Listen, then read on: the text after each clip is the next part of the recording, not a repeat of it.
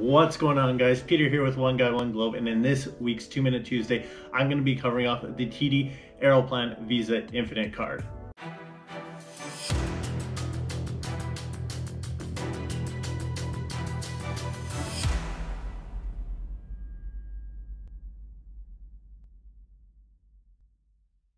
So what's going on, guys? We're going to go right into the bonus structure by throwing 2 minutes on the clock and covering off that TD is going to give you 10,000 Aeroplan points just for signing up for the card. As well, in your first 90 days, as long as you spend $1,000, they're going to give you a buddy pass for Air Canada, which would cover off North America at $0, similar to companion voucher with WestJet.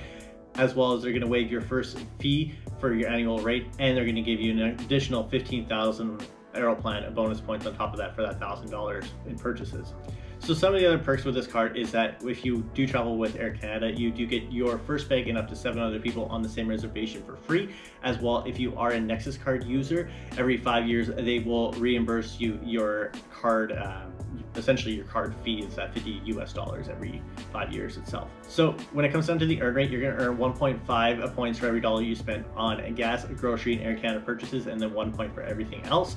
When it comes down to the insurance, it is going to be pretty standard across the board with the Visa Infinite program. You're going to get your cancellation, your interruption, your flight delay, your medical, and your car rental coverage. So in 2021, is this card even really worth it? With the 25,000 welcome bonus points that is given to you right off the bat, within the first 90 days, it is that nice, really instant redemption rather than spreading across the year like some other cards are doing, similar like American Express or even RBC, as well as that initial buddy pass. That buddy pass you're only going to get once. You're not going to get it every year like you do with the WestJet World Elite MasterCard, and that first year waived is nice for if you are going to churn this card, as an example. So if you are a TD client and already are with them, it is a card to consider maybe just having it for that year, getting that points, and then just dumping the card. If you're not a TD client, it's not really worth it, because is it really going to be something you're going to stick with going long term?